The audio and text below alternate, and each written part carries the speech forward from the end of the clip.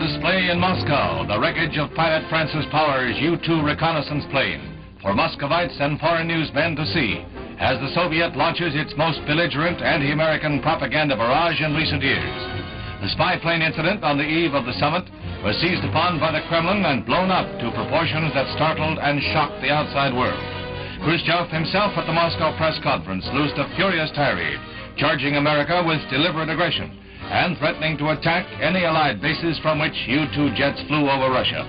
Hopes for the success of the summit talks even then grew faint. It was clear at the time that Mr. K was laying groundwork for a clash in which the actual issue would be his demands on West Berlin.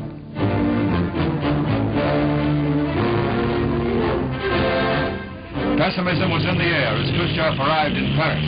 On arrival, he denounced certain influential circles, in his words, who were preventing the improvement of the international climate. It was clear that the emotional Russian premier was in an ugly mood.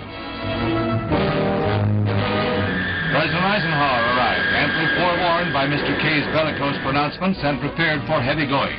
Ike was unsmiling, and in his airport address, troubled but not without hope.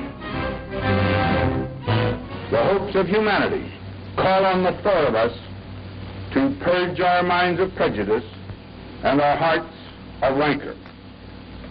Far too much is at stake to indulge in profitless bickering.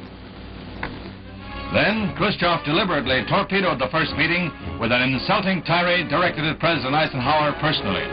He withdrew his invitation to the president to visit the Soviet Union and demanded a public apology for the U-2 spy flights. Ike disclosed future U-2 flights had been canceled, but the summit talks seemed on the verge of collapse. In a few brief hours, Khrushchev had brought Soviet-American relations to their lowest point since Stalin at his worst.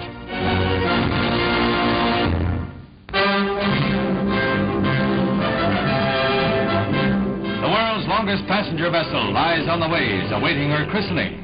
1,035 feet in length, the $60 million craft will carry 2,000 passengers in air-conditioned splendor.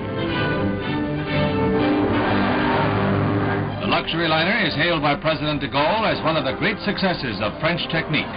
Then the vessel, which it is hoped will bring renewed eminence to the French merchant marine, is christened by Madam De Gaulle with the proud name SS France.